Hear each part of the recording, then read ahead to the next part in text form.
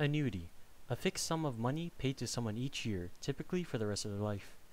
Also, a form of insurance or investment entitling the investor to a series of annual sums. Present value, the value in the present of a sum of money, in contrast to some future value it will have when it has been invested at compound interest. Wow! The first formula is PV equals A divided by 1 plus I to the power of n. PV represents the amount of money you put in, so known as present value. A, which is annuity, is how much money you will get back. I stands for the interest rate. Take note that the interest rate is always divided by the number of compounding periods. The second equation is the sum of all the present values. Sn equals little a bracket r to the power of n minus 1 bracket divided by r minus 1. Sn is the sum of the present values. A is equal to the future value times 1 divided by bracket 1 plus I bracket to the power of 1. N equals the number of payments multiplied by the number of times compounded, and R equals 1 divided by bracket 1 plus I bracket to the power of 1. So basically the first payment. The third equation is capital I equals capital A minus PV. I represents the amount of interest paid. The A in this equation is for the total of payments or rebates, including the interest, and present value is the money you put in. The last equation is the big bad of 8.5. It is PV equals R times bracket 1 minus bracket 1 plus I bracket to the power of negative n bracket divided by I. R is used here instead of A because it's a loan and not money we're putting in. So R is payments you have to give back. Rocco pays $50 for a DVD/CD player and borrows the remaining amount.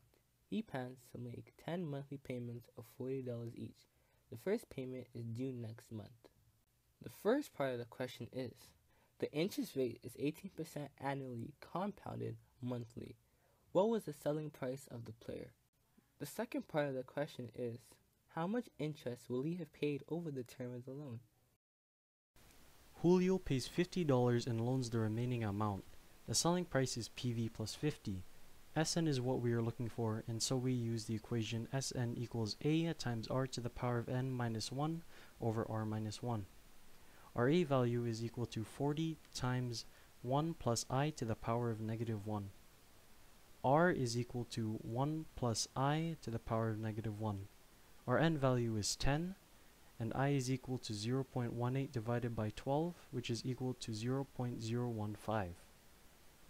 Plugging in the numbers, we get Sn equals 40 times 1 plus 0.015 to the power of negative 1 times 1 plus 0.015 to the power of negative 1 bracket to the power of 10 minus 1 divided by 1 plus 0.015 to the power of negative 1 minus 1.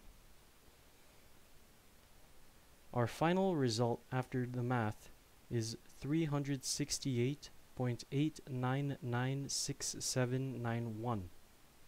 If we add this value to 50, we can get our selling price.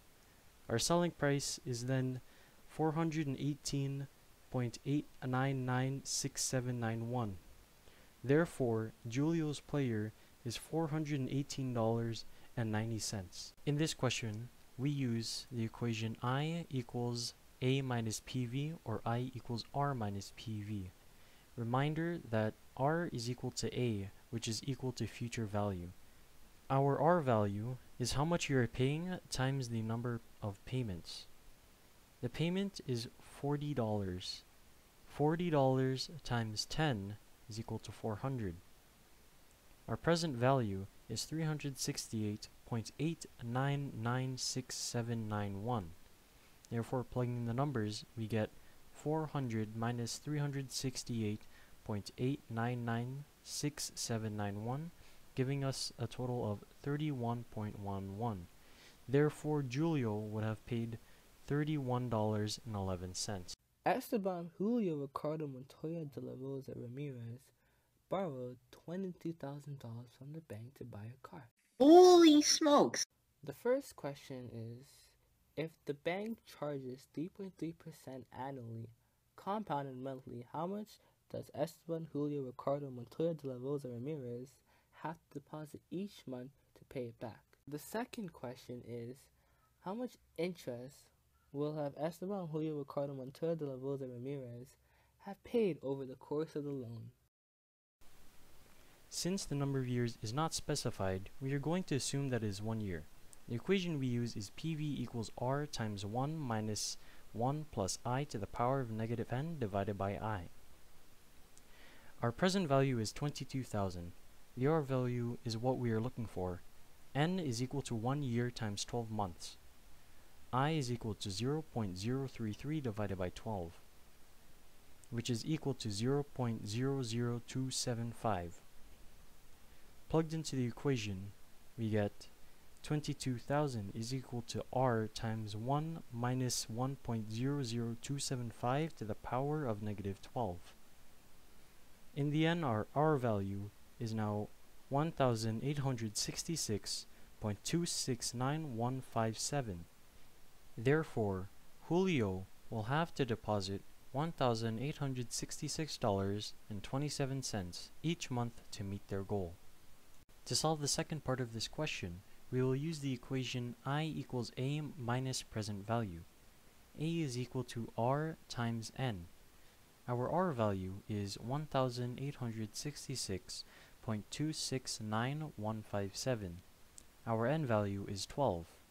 Our A value therefore equals 22,395.22988. I is equal to 22,395.22988 minus 22,000, our present value.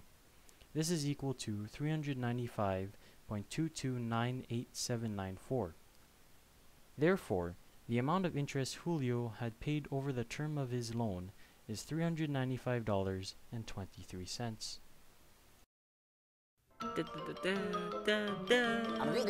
That's all, folks.